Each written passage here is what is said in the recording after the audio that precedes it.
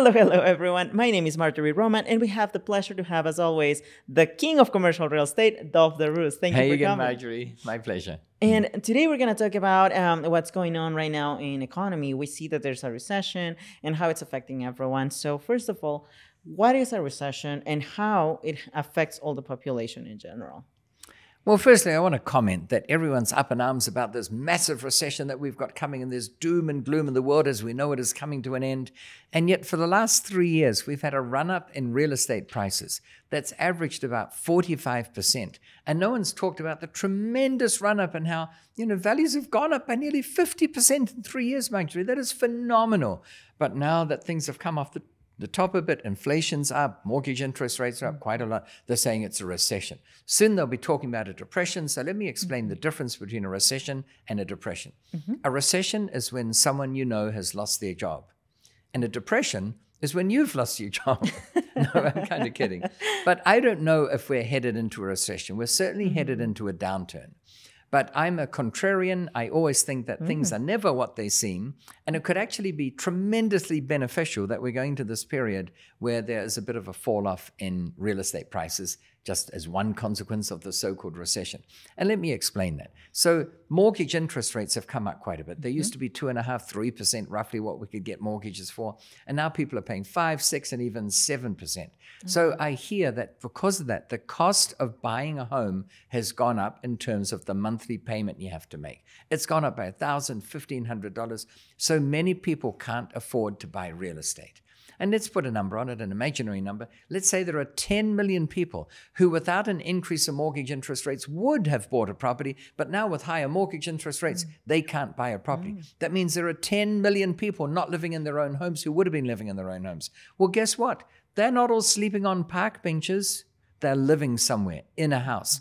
That means they're renting. That means there are 10 million more people renting than there would have been had interest rates stayed low, which means the demand for rental accommodation is going to stay high. And that's why I don't think, despite the so-called recession, that rents are going to come down very much. Property values have come back a bit, but I don't think they're going to go down by 45%. We've had this tremendous run-up. And then they're going to come back a bit, maybe 5%, maybe 10%. And maybe I'll be wrong, but even if they come down 20%, that's still less than half the gain we've had in the last 3 years. Right. And people, of course, will be writing all over the world in the newspapers and on commentary sessions on TV and everything, how there's this tremendous downturn and the world's coming to an end. But it's just a 20% fallback, whereas rents will stay quite high. And why do I have confidence in saying this? Back in 2008, when we had the GFC, or the so-called global financial crisis, we also had a situation where property values came down a lot. In fact, in Phoenix, in some places, they came down 60%, which is a tremendous drop-off. And yet rents didn't come down nearly that much. And those people who managed to hang on to their properties, they saw that their rents dipped a little bit, but then the property values over 5 years, they came back up basically to parity. And they've now almost doubled again since that peak before the GFC. So all you have to do is hang on for the long run and you'll be all right. If you're forced to sell, that's going to be a problem, but that's where you don't want to have too much bad debt. That's true. And I feel like in the case of real estate, it's a long-term game. You cannot expect to have all the many profits just right at the following day as you buy the house. You need to make sure that you let it sit for a second and let it simmer, I guess, on the market. Yeah. You say let it sit for a second. I think you mean figuratively. You mean let it sit for a decade. For a decade. There right. We go. Because I always say I cannot find a decade looking through the history of property values in America where at the end of the decade, prices were lower than at the beginning. So whatever happens with dips and challenges and the oil crisis of 73, and the GFC and whatever else we had in 1982 and all those other, it goes back up. So real estate and the economy doesn't go linearly and monotonically the way mathematicians would say. It goes in fits and starts. But each peak tends to be higher than the previous peak, and each trough tends to be higher than the previous trough. So sit it out for the long haul, I should say. Sit it out for a decade. That's right. It's a game for the patient, that's for sure. Yes. Or the stubborn. Oh, yeah, there we go. Just be stubborn and don't sell. Lose the title to your property. I know that's hard to do electronically, but just don't even think of selling. Because I'll tell you this, Marjorie, people who sell a piece of real estate tend to live long enough to regret it. Oh, wow. I hear a lot of people say, oh my gosh, that house I sold in 1984 or 2016, if only I'd kept it, it would have been worth so much more now. But I've never heard someone say, phew, am I ever glad I sold that place? Yeah, the market's crashed, it's tumbled. Never. You'll often hear a couple at retirement saying, oh my gosh, our biggest asset is not that stamp collection that Uncle Peter told us would be worth a fortune once, or that classic car that we renovated that we thought would go up in value to $3 million.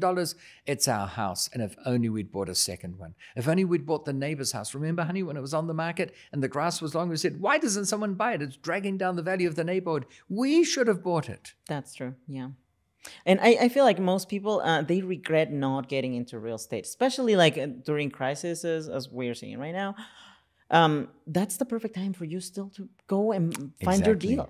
Exactly. There's so many deals out there. Now, you make a good point. So even if there is a recession looming, I think it could be a good thing for most people because there'll be opportunities that we don't have when the market is strong. Like in the last 3 years, the market was so strong, it was going up so quickly, houses would be put on the market. As you know, there'd be 20 offers submitted, cash offers for above the asking price on day one. How do you compete in a market like that? And still the market kept chugging along. And by the way, even though there's this recession looming at the moment, we still have a chronic housing shortage in this country. There's a chronic shortage of nearly 4 million homes that need to be built to fulfill the pent-up demand. So I don't think we're going to see a massive crash in property values at all. That is true. And instead of like saving your money under your mattress, why are you going to do that? It's just going to lose its value. By all means, putting into real estate so you can generate some extra income in the long run. Now, what are some of the fears that you have seen with people that you teach about investing in times like this? What are some of the fears that they have shown and expressed to you as their mentor, and how can they overcome those fears? Well, the fear is that they buy something for, say, $250,000, and by the end of the year, it'll only be worth $220,000, and by the middle of next year, it'll be worth $150,000. That's the fear. That's why people hesitate.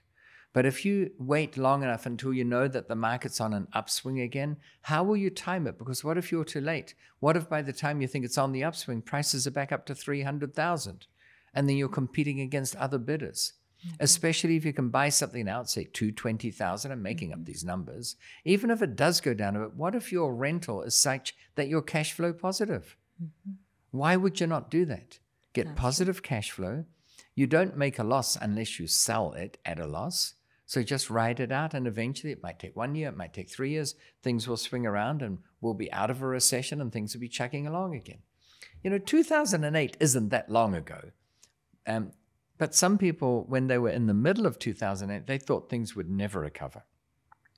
That prices had reached a new low and they would stay there forever. And they didn't buy. And, that would have been the smartest time to buy, especially with the benefit of hindsight. But we don't get hindsight in real estate. We can only look from today. We can't predict the future. So you just have to make a decision based on what you've seen happening as patterns. And one of the things that's kind of cool about when you clock up a few years is that you start to see patterns. And you start to see patterns with people's fears. And, oh no, there is a recession coming. We're doomed. We're going to lose my job. I'm going to have to get rid of this, get rid of that. And it usually doesn't end up being that bad. And the economy always tends to turn around. Now, this could be a exception. We could be headed in for a recession, and it's the end of the United States and the end of the Western world, and the other countries are going to take over, and we're all doomed.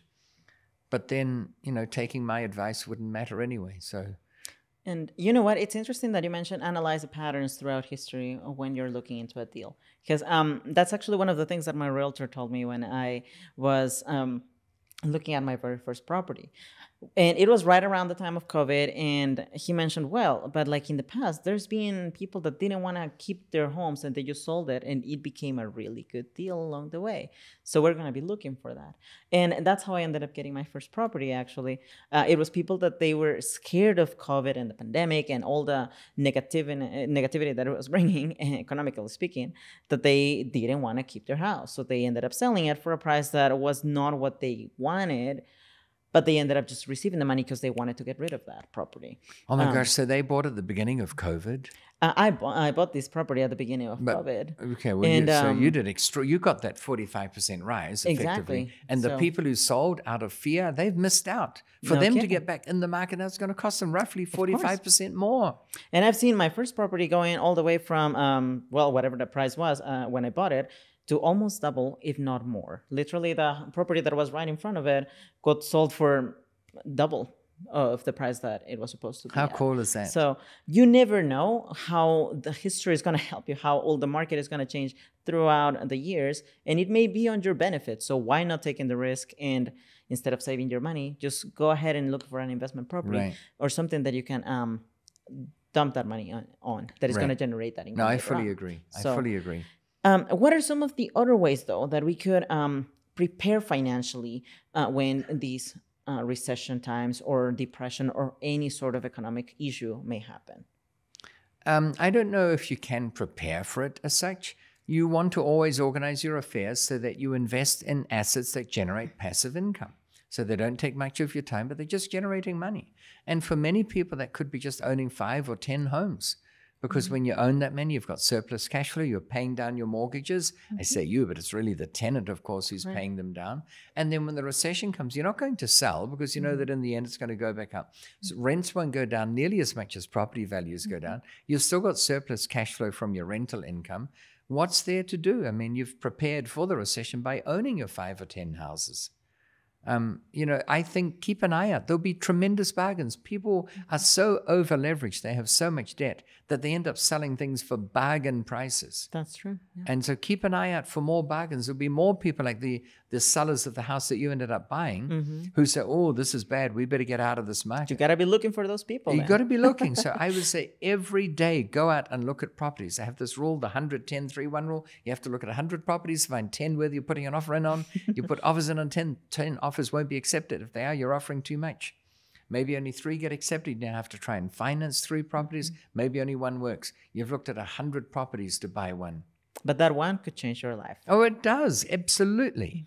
And I tell you what, people tend not to own one investment property. I know many people who don't own any because they don't see the merits of it. But once people buy their first property and they see the benefits and merit of having surplus cash flow, they want to do it again and again and again. That's true. It gets addictive. So Yeah.